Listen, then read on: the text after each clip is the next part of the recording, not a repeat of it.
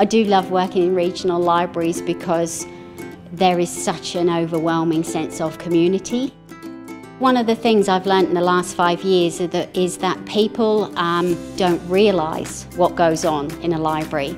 I think everybody thinks that it's still just a place to go to borrow books. What's on offer at Clifton Library are obviously books, magazines, daily newspapers, but as you move into the digital world, you can download apps, you can watch movies, you can watch documentaries. We hold these lessons every fortnight and they let us know what they want to learn about. So if they've got a mobile phone and they don't know how to use it, we can teach them all the shortcuts and how to navigate through applications, send text messages on a laptop or an iPad.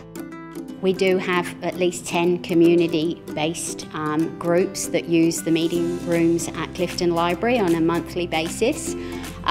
We do also have a beautiful foyer where local artists are invited to display their works. Everything is free in the library and everybody is absolutely welcome to come and see us at Clifton Library.